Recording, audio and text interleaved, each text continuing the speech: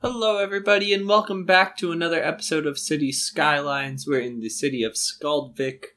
We're taking a look now at the train station that we built in the previous episode. We put in some custom parking lots and a bus hub here.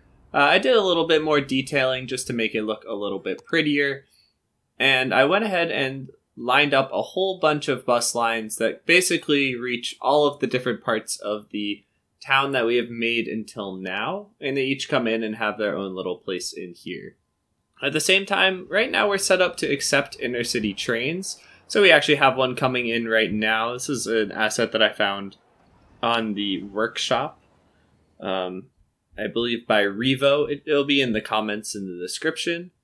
And then I went ahead and put this little kind of end-of-line train thing over here with some more assets, just to fill out this space that wasn't getting used. And it kind of seemed like something that would make sense here at an end-of-line station. If we follow this train line a little bit, though, you'll see why I said for now for intercity trains. So we have a bunch of different lines coming all the way down in like that from out of bounds, and then one that comes up this way as well. And right now, I'm thinking that eventually we're going to expand this line going forward. And I don't really want to have the intercity trains have to pass by everything. They just end up congesting the lines quite a bit. And so the way we're going to fix that is we're going to come over here and put in another train station. And this is the one that's going to accept the intercity lines. And that way they're not going to make their way all the way down the tracks that we have, and they're not going to get in the way. So I'm going to go ahead and put in this train station really quick and get that all set up. So I went ahead and put in that train station, and I built up the area around it as well. I kept it with high density, just sort of continuing what we had already been getting up to in this area. And I also went ahead and built some bus lines here to service that local area, to give them a reason to come down to this station. At the same time, what I want to go ahead and do now is I want to set up a short little line on the rails between this station and the one that we had made last episode. Now, it might seem a little bit silly, it's not very far, but this is only going to be the beginning of a regional line. And I also want to do it to make sure that we don't need to have intercity trains coming all the way down. So I think we need just about one, and let's give that a good red color. Something like this should be just fine. Cool, so we'll get some trains in there quickly, and we're going to turn off intercity trains here. This way they don't need to travel all the way down the line and back us up. And so we'll have them come down into the other terminal there. And meanwhile, they'll run back and forth. Now, at the same time, this line is eventually going to continue upwards in one of these directions. So while the line might seem a little silly right now, eventually that'll make for a nice little regional line here on the northern part of the map for us. So it seems like a little bit excessive to have the train jump back and forth for now, but we're just getting ahead and planning for the future a little bit. And so now it's just a matter of waiting for another about 100 sims, I think, or so, to reach Big City. And then we will unlock another square and really get moving. Alright, so our main plan today is to build a big city center, and we're going to take this area here. I've started laying out some of the collector roads, and some of them were drawn in actually with the map itself. We do have the train line coming in. But one of the things I want to fix right away is this highway. I want to actually raise it up so we have a way to go underneath. That way they're not only crossing at these intersections, otherwise those would get very busy.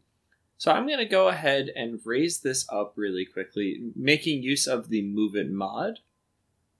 And I'll get back to you when I've put that all together. So here we are with the raised up highway. I went ahead and put in a few more roads. I drew some of the ones that are going to continue underneath. And the next step now is taking these little sectioned off places and turning them into neighborhoods. We're going to build in a similar style to before, where I don't really want to put everything on a perfect grid. And I want to limit the access points on these bigger roads here. I don't want too many intersections which are going to block up the traffic on them. I want people to be able to move through them pretty quickly. I didn't really like how that was setting up, so I'm going to try this again. One of the things that I am going to switch it up from the style that we were building before is I do want to keep a few more right angles in play here. Just to kind of give it that grid feel while not being a perfect grid. I'm hoping this way when we're kind of looking top down, it will look a lot like a city that you're used to, but the function itself will stay away from a lot of four-way intersections and things that can block up traffic. So let me go ahead and put those roads into place, and I'll be right back with you. So I put the roads in and I got them zoned up a little bit. It's time to put in some services. We're definitely going to need the larger ones here, so I'm going to put in this hospital. I want to break the connection here to the road inside because I don't want other people driving up this road unnecessarily. I just want the services using that one to get onto the main road there. At the same time, let's put in a police station and a fire department, if we can just squeeze it in there. Probably not. So maybe we'll just put it on the main road itself. Yeah, and if it needs to turn around, it can just go up into that intersection we just built. At the same time, I want to make this a priority road. We want to get rid of all of the possible stop signs or stop lights that might be there. I just want them carrying right through. That way it won't slow down the traffic as it's coming.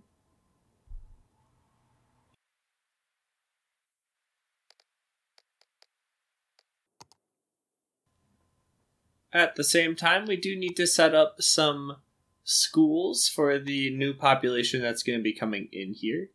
So why don't we go ahead and start with a high school. As we've been doing, we're going to put in a nice little baseball stadium there. It's really just the best asset that I've found so far for a sports field, but I might go out and find some other types of fields as well to put in, just to spice it up a little bit. Like normal, we're going to toss in a bit of a parking lot here, because we are using the realistic parking, and we want them to have somewhere to go. So let me just detail this really quickly.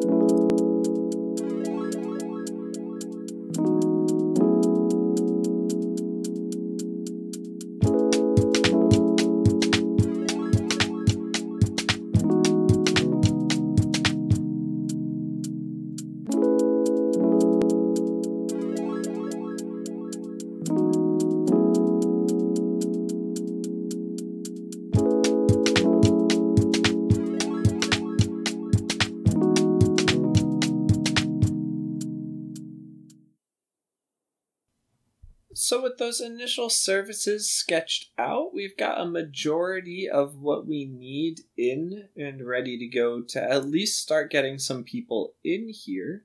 It's not perfect, of course, and we're probably going to need more services as the population grows. As you can see, we've got a lot of high density. And the other big thing is we need a way to get some people down here. Not only that, we also want to make sure that we're building the types of things that we want to have built down here. There are a lot of options when you start getting into the high density. So I want to sketch out some zones here, and particularly in response to a comment that I had on one of the previous videos. Apparently, we have not really given our Sims very many places to have fun.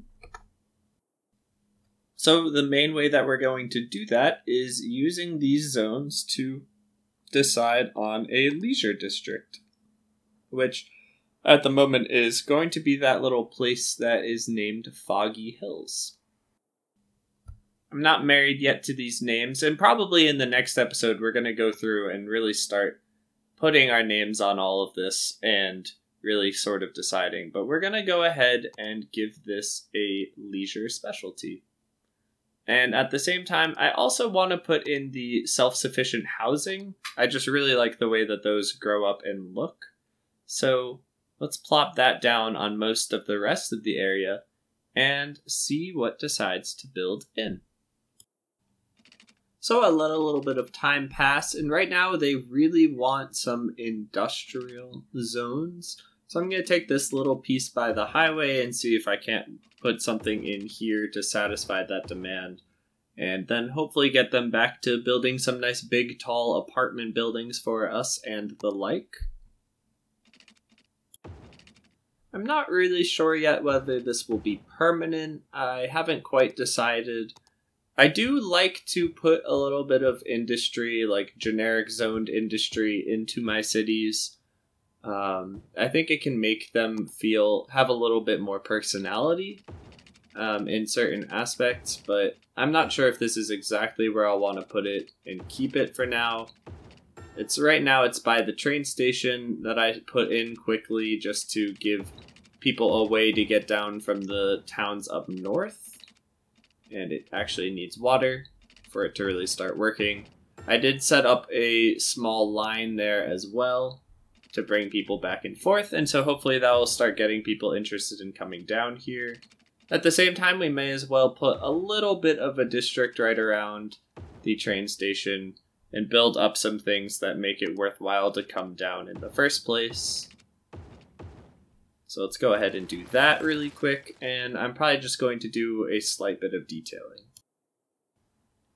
So with the train station set up, we do have a little bit of public transportation to bring people into this big city, but it's not really that great yet. There's no good way to get from the train station, say, down to where all of these people are living.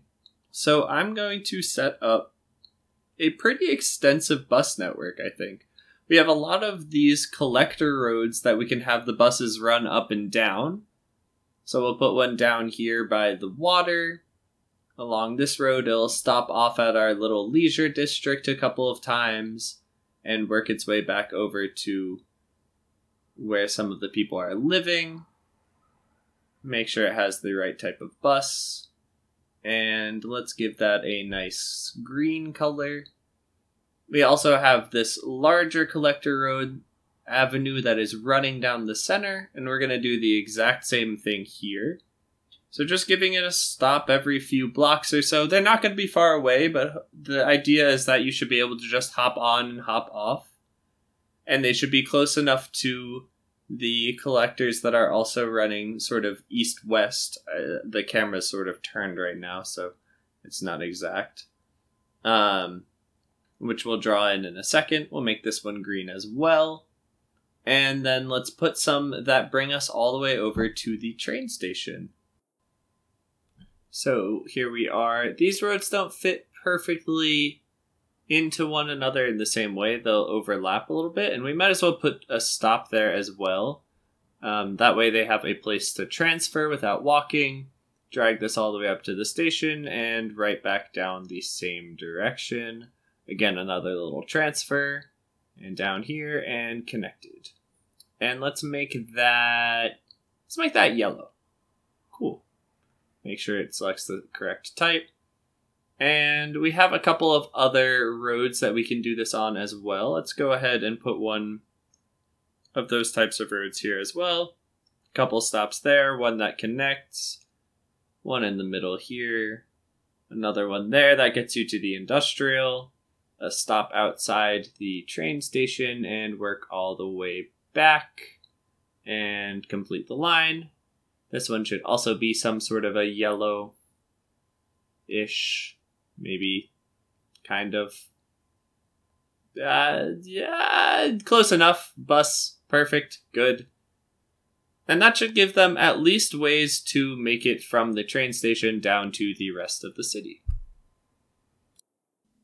I'm going to let the city run now for a little bit so we can see some people build in. And I'm going to also go ahead and clean some things up, add in some paths. And we're going to do all of this in a time lapse.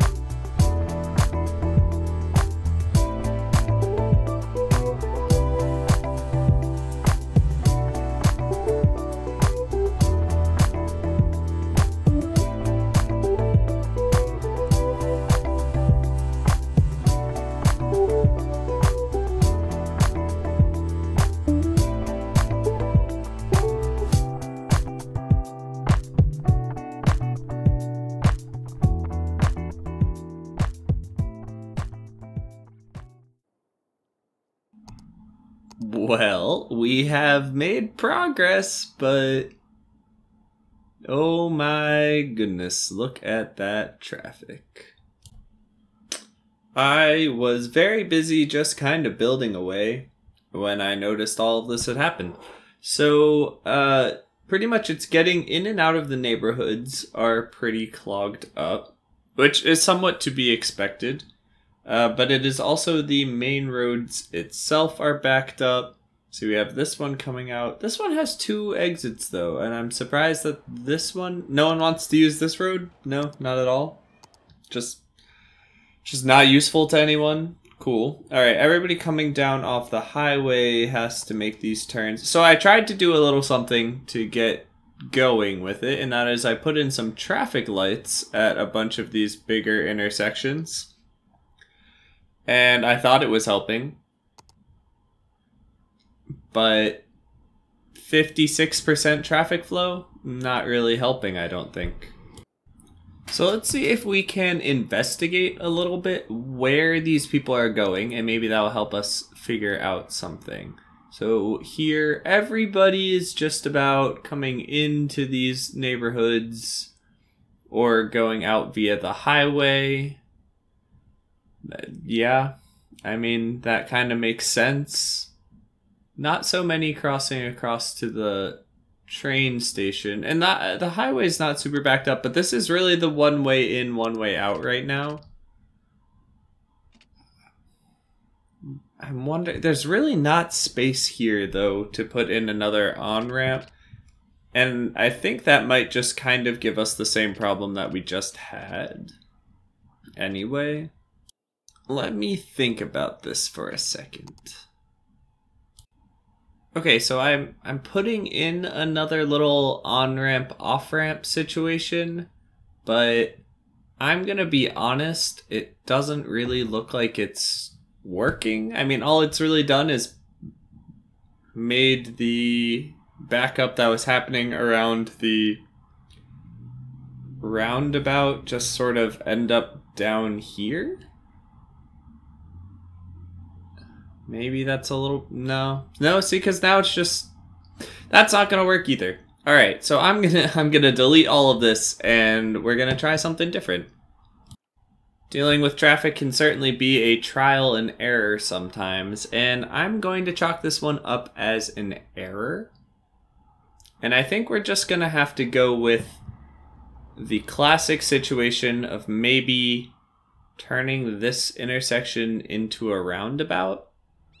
I'm gonna go ahead and try that. Alright, let's grab our roundabout tool, place one right here. Perfect. And another one right here. Great. Oh, and I spy some more intersections that we can make into roundabouts. And maybe this one too. This one gets a little clogged up. Perfect. Looking not too bad. Let's get this one too. This one's off of a highway. Beautiful. And honestly, I mean, this one should be a roundabout. It's silly if it isn't. And cool, now they are all turned into roundabouts. Let's set those up really quickly with Traffic Manager. Control left click, control click, blah, blah, blah. And that one, and that one. You know, it's the simplest way to deal with traffic, and I think that it is the situation that we're in. And I think it's just going to be the way that it works. And already I feel like traffic is moving better. Well, they just need to learn to accept the roundabout, and then I think they'll be happy. So we just need to give the AI some time to adjust. But I think that's about where we're going to wrap this up. I do want to try and find a way to make this work. I'm going to keep playing with the traffic a little bit between episodes here, but I'm definitely going to say that we've made some tremendous progress here. I mean, we've almost doubled the population of our city by adding this downtown area. And, I mean, I think it's starting to look pretty good. We obviously have little bits and pieces here to clean up, but I'm really excited for our next episode. Next one should come after the airport's DLC has been dropped, which means that we are going to get moving on making our very first airport in Skaldvic. So look out for that. That being said, if you enjoyed the video today, please leave a like below. Consider subscribing to the channel. Stick around and you'll see a fun little time lapse I'm going to put together of this area being transformed into the city. And I'll see you in the next one.